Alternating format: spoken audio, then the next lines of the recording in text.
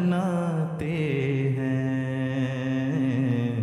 हर रूह को दीवाना Waqf-e-Jadid is a scheme that was launched by Hazrat Khalifa Masih Sani Raziyallahu Ta'ala in 1957, and the objective of this scheme was twofold. The primary objective was to look after the spiritual upbringing of members of the Jama'at in rural parts of India and Pakistan.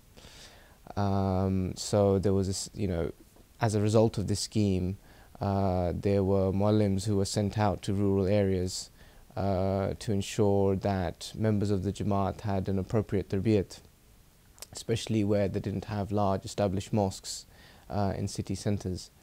And the second objective of the scheme was to bring the message of Islam to the Hindu population of the Indian subcontinent. He had a great vision, Hazrat Muslim Maud, on all aspects, and he began to realize that although, as I said, in the urban centers we were progressing, but in the rural areas there was this dire need. And one of the other things which transpired to him was that especially one of the areas which he concentrated initially was the Sindh area, where the Hindu community was very destitute and very poor, and the Christians were making inroads with them, and he felt that this is where Islam should take precedence, and therefore through this scheme, by the grace and mercy of Allah, many people were converted to Ahmadiyyat through this scheme, in which the aspects of true Islam were told to the people, and they began to accept Ahmadiyyat in large numbers. As a result of contributions that came from this, people would dedicate their time on an arzi basis, i.e. a temporary basis, to go out and fulfill this duty. I mean, for a murabbi, a full murabbi, he has to go through several years of training through MTA. They have to dedicate their entire lives to the service of the Jama'at. But my understanding is that through the scheme of Waqf-e-Jadid, you can have people that aren't murabbis as such, but have gained training to a basic level, who can go to these rural parts of India. Of course, subsequently, the scheme was initially just for the Indian subcontinent, but then Hazrat Khalifa Masih Rabe Rahimahullah Ta'ala extended it to the entire world. So where these muallims can go and effectively ensure that members of the Jama'at are getting appropriate tarbiyat. This muallimeen has now increased extensively. There are, by the grace or mercy of Allah, thousands of muallimeen. And I come from Africa myself, and some years back I was working in Uganda, and I was just amazed. I had lived in Uganda in East Africa, and at that time there were no muallimeen, sort of pre-50 era. But now when you go there, in any village, by the grace and mercy of Allah, you will find these muallimeen who are doing sterling work for the Jama'at in ensuring, as I said, not only the tarbiyat of the members, but to carry forward the message of Ahmadiyyat to the corners of the world. हर रोज तो तुझ जैसे इंसान नहीं लाती, इंसान नहीं लाती, ये गर्दिश रोजाना, ये गर्दिश दौराना. Hazrat Khalifa Masih Khamis Ayyadahullah Ta'ala bin Nasr al-Aziz has said that with a little bit of effort we can easily reach 1 million participants in this blessed scheme, and in fact he's even mentioned the figure of 10 million is not impossible. So this scheme, from a very humble beginnings, has grown massively, both in terms of the numbers of people who have the opportunity to participate, but also in terms of the total monies raised and the areas within which people are benefiting as a direct result of this scheme. This scheme requires financial sacrifices from the Jama'at members itself. And it's interesting to note that over the 50-odd years that this scheme has been running, in each year the amount of money and the amount of contributors has steadily increased. Perhaps I should not say steadily increased, but increased manifold. And today, by the grace and mercy of Allah, last year I believe that about 530,000 people joined in this scheme. And it's not only sort of the adult members, but also children, and I'll come to that a little while later. And the amount of money that has been collected is over £3.5 million, which is a huge amount for this scheme, which started with, I believe, the first contributors paid about 6 rupees, you know, which when you translate it in today's money is perhaps less than a few pennies. But that's what it started off as. Now, in this regard, the money which has been utilized is, we must not think that it only comes, say, from Europe or America.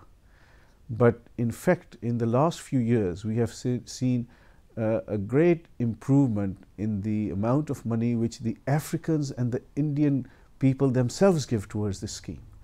And that is how things become successful, is that when the poorest themselves are contributing.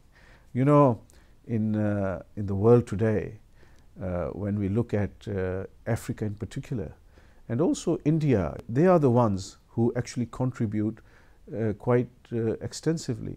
There's an example given once that, you know, that someone who gives only, let us say a poor person, gives a few pennies, while he has only got a few pounds perhaps to give. But the percentage he gives is so extensive, and therefore the blessing that he gets is also extensive as well. And this is how Allah has arranged that we find even with Ahmadis in Africa and India. Although sometimes they don't even know what they're going to have for their next meal, by the grace and mercy of Allah, they are contributing so generously. And it is this really which determines the success of Ahmadiyyat. In Islam, there is a great emphasis on financial sacrifice. You know, one of our 5 pillars of Islam is paying zakat. There's a great emphasis on giving sadaqah. And even within the Jama'at, we pay our chanda. The other chandas are, you know, compulsory and only on your income. This is one where, you know, you don't have to rely on income, you know, you can get it out of your pocket money. The amount of financial sacrifice that is demanded from us in today's day and age is completely insignificant when you look back at the times of the Holy Prophet Muhammad sallallahu alaihi wasallam. You know, everyone's heard the story of Hazrat Abu Bakr basically bringing everything from his house and giving it for the cause of Islam, only leaving the name of Allah in his house. Hazrat Umar also is quite often quoted in this story, who was far wealthier than Hazrat Abu Bakr, and he brought half his wealth. So I don't think anybody in today's age is asked to give up half their possessions for the cause of Allah. It's relatively you know, minor sacrifices which are demanded in today's day and age, but the blessings are immense. The financial sacrifice is very, very important for us to understand, and we give, you know, as much as we can afford. Now, as you said, well, what happens with this money? By the grace and mercy of Allah, you know, once the money has been collected, you know, we have set up new centers now in Africa, in Asia, in India and other places, you know, where Maulameen, you know, colleges for the Maulameen have been set up, so that money goes in running those particular schools. And then from that, many Mu'allimeen come out. And as I told you, that now it runs in 100,000s, not even thousands, 100,000s. So they are helped through this scheme. So the Mu'allimeen are doing that sterling job where they go into the rural areas, into the villages. And I have seen some of them, I mentioned when I was in Uganda, they live in very remote areas, they live in mud huts and villages, whatever the poor people can afford. You must remember that you are going to the very poorest of people, and they live there with them and become part of them. And this is how, by the grace and mercy of Allah, the message of Ahmadiyyat spreads. And also it gives the new entrants to Ahmadiyyat hope that here we have people who are reasonably educated as compared to them, who come to them, live with them, and share their sorrows and their hopes as well. And it is this greatness in the Mu'allimeen, which I believe, which then generates this great tarbiyat and tabligh activities in the Jama'at. There's always been a great emphasis laid upon participation in this scheme in particular by children. In fact, Hazrat Khalifah Masih Salis, Rahimahullah Ta'ala, established some honorary titles for the children of the Jama'at that contribute to this scheme. And they were Young Mujahid, Mujahid Safe-Dom, and Mujahid Safe-Awwal. And a child could achieve one of these honorary titles depending upon the amount that they contributed. So this really started a great spirit amongst the children of the Jama'at to participate in this blessed scheme, and we're seeing the fruits of that today, to be honest. For instance, if I was to take a Jama'at like Pakistan, which mashallah has had the #1 spot in total contributions for Waqf-e-Jadid for many years now, it's staggering when you think that 50% of total contributions by the Jama'at in Pakistan are from children alone. And that's a phenomenal figure when you think about it, is that mashallah, not only is the country the largest contributor in the world, so it's a significant amount of money that they contribute. I mean, relatively speaking, people in the United States or here in the United Kingdom or indeed in Europe, they have much stronger currencies. Generally, people tend to be more affluent. And even considering that, albeit it's fair to say that our Jama'at is larger in Pakistan, but nonetheless it's a big contribution, and for half of that to come from children, I think is amazing. And it's real heartwarming that actually the future of our Jama'at is in the hands of children like these who are making such an immense sacrifice. One of the prophecies of the promised Messiah al-Islam was that Ahmadiyyat would reach the corners of the world.